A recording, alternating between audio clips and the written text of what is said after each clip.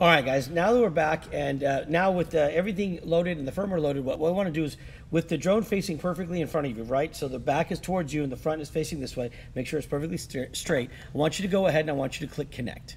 Okay, now pay attention here. What you're going to see is it's going to tell you there's a problem with the motor protocol. It hasn't been loaded. And it's going to tell you there's a problem with the accelerometer. It hasn't been calibrated. We're going to go ahead and address those in this video, okay? Plus set up a few things right now. So here's what we're going to do. First thing is I want you to click close. Okay, now I want you to notice this first screen. This is the setup screen, okay? And if you were to take your drone now and tilt it backwards, you should see the screen respond the same way. Forward, backward, left, and right. If you're not seeing that happen, you've got a calibration problem or there's something on your drone not sitting properly. So just make sure you verify. And if you notice right here, the green props indicate forward and there's the green arrow. So that's the front and the red props indicate to the back, okay? And this is why I said you always need to sit your drone sitting with the forward from the back to you all the way front because the program is designed this way. So we want to make sure we work in conjunction with the program. All right, so let's look at the message that we had. The first one said that the motor wasn't set, the protocol, and then the second one was about the accelerometer. So here's your accelerometer right here, okay? All the accelerometer is doing is it's telling the drone when it's on a level surface, right? So we want to calibrate it to be level. So it's saying it hasn't been calibrated yet. So as long as your drone is sitting level, right, go ahead and just click calibrate accelerometer.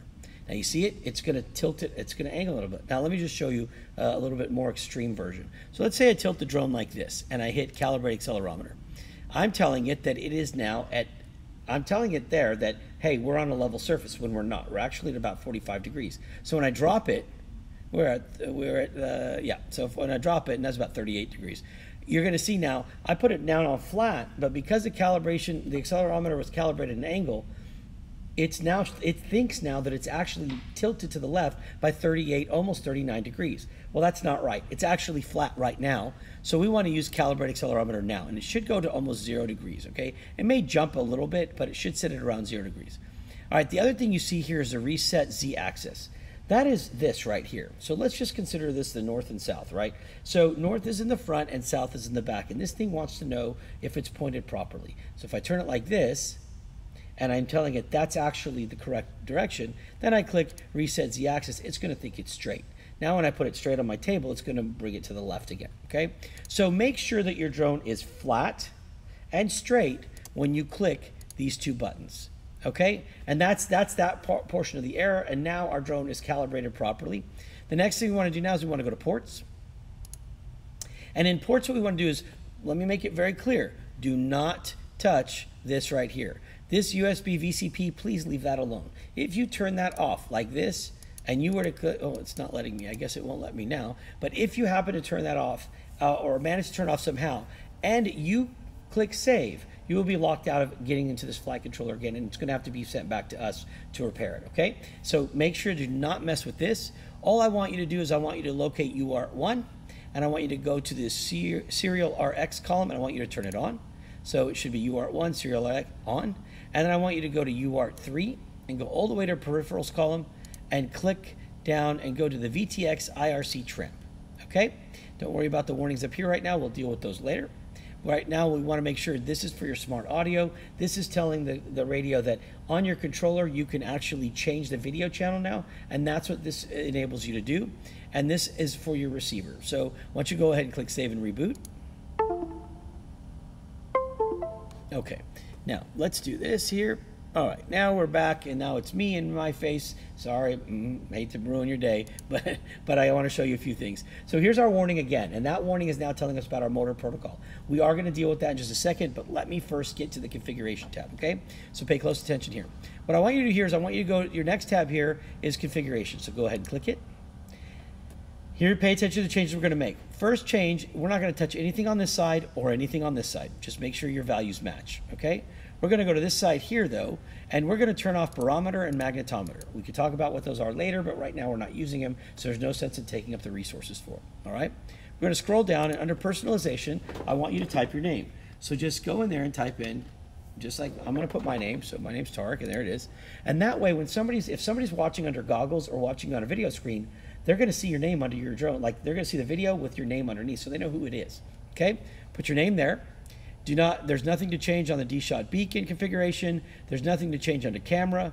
And under beeper configuration down here, there's nothing to change.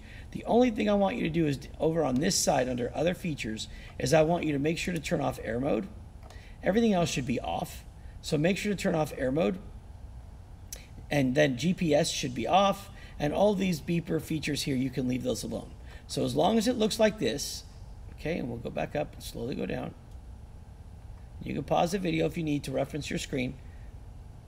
As long as your screen looks like this, I want you to click save and reboot. Okay? Now, when we log back in, we're still going to have that motor error one more time. So here it goes. Ready? Go ahead and click close. This time I want you to come down to the motors tab that's right here and click that. Okay? And this is very important. All right? So the first thing I want you to do is that error is referring to a protocol. And right here, there's no protocol. It says disabled. So for this lesson, we're going to have you drop this down and go to one shot 125. Okay? Make sure that this is off and this is off. And the number should read 1070, 2000, 1000. 3D is going to be off. And everything else should look just like that. Click save and reboot. Okay. All right. Now, we're going to go ahead and connect again. And we are going to now just look at the motors. And we're going to take a battery. So just take a battery or some power source, okay? And I want you to plug it in. All right. Let me show you. I'm just going to put mine here. Okay. I'm going to turn my drone a little bit so I can plug this in. I'm going to turn it on. Let me turn that off real quick. There's something I want to show you. Before you do anything like that, I didn't even think about this, but it's going to be very important. You need to disconnect. Let me show you how we're going to do this here. So let me make this bigger here so you can see. I want you to disconnect the white plug that plugs into your video, okay, your VTX. That's this plug right here. If you need help doing that, get your instructor or somebody to help you, or you can take the top plate off. But if you can manage to just get in there with some tweezers, you need to take this off because the rest of the work that we're going to be doing, this VTX, if it stays on and the drone's not flying, it's going to overheat. Okay? So I want you to make sure you disconnect this cable for now. We'll plug it in later when we're ready, but right now with all the motor work that we're going to be doing, we need to leave this disconnected, okay? Once you've got that disconnected, go ahead and plug in your USB port again. And go ahead and plug in your battery, okay? And we'll get back now to our beta flight screen. All right, so here we are. We're going to click connect. And we're going to go down to our motors tab. Oh, you see how my drone looks crooked here? Well, it's not. So let's go ahead and reset our Z-axis, calibrate our accelerometer, and then if you, excuse me, if you notice, we did not get the error about the motor protocol because we changed it. Let's go back to motors. And I want you to look at this picture right here. You see how it says 1, 2, 3, and 4. So if you look at that in your drone, it's telling you that this is motor 1, motor 2, motor 3, and motor 4. And if you look at the arrows are telling you the direction that these motors are supposed to be spinning. So motor 1 and 4 spin the same direction, and that's clockwise. They turn to the right. Motor 2 and 3, they spin the same direction, which is counterclockwise. So that means they turn to the left. So what we want to do is we want to make sure that these motors are turning the right way. And here's what we're going to do. So we're going to come on over here with our battery plugged in and no propellers on and our VTX unplugged, okay? We're going to turn on this little switch right here, just like that, okay? And all these buttons light up blue. Then what we're going to do is we're going to do the following. We're going to take motor 1 and we're just going to gently move the slider, okay? And what you can see is the motor here is spinning. Your motor should be spinning too, okay? The problem is it's spinning the wrong direction. And if you try to figure out how to tell what direction it's spinning, you can just put your hand on it. Don't grip it tight because you don't want to stop the motor, but you could just feel the direction it's spinning. And this one is spinning to the left. You can also take a piece of paper or something, and if you see the paper is going this way, which means the motor's spinning that way. If the motor's spinning to the right, the paper would be going this way, or this piece of plastic. So motor 1 is spinning the wrong direction. All right, and we're going to show you how to fix that. So what I want you to do is, I want you to make notes. You can either go back to your notepad. I'm going to go to my notepad here. I'm going to say motor 1 is wrong direction, right? Wrong direction. Okay. Oh my gosh, there we go. All right, let's go back here. Now let's do motor 2. Okay, that's the top right motor. Motor 2 is spinning clockwise. And again, if you take something and you just look, see, it's going this way. That's the wrong direction.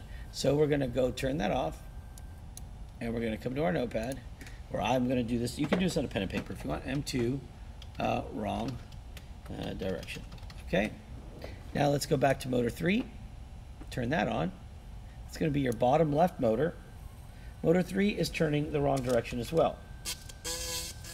Okay, it's going clockwise just like motor 2, and we want it to go counterclockwise. So we're going to drop that, go to our notepad, and do the same thing. M3, wrong direction. Okay, and now let's check motor 4. Let's turn on motor 4. That's the top left. All right, motor 4 is going the wrong direction. So these are all going the opposite, and that's just simply about the wiring. These are all going the opposite of where they need to go, so we're going to turn that off. Go to our notepad, and we're going to say motor 4, wrong direction. Okay? All right. Now that we've got that done, I want you to flip this switch right here. Okay? And I want you to go ahead and on the top right, you can't see it on the picture. I want you to just go ahead and click disconnect. Okay? All right. And here's what we're going to do. All right, now that we're done with this, I'm going to put a video on here. The next video is going to be what we use in our other build too, and it's going to tell you how to download the BL Heli software that you need in order to configure this drone properly. So I'm going to run that video next, and then I'm going to come back and show you what we need to do on this drone, okay? So stay tuned, that video will be up in just a second.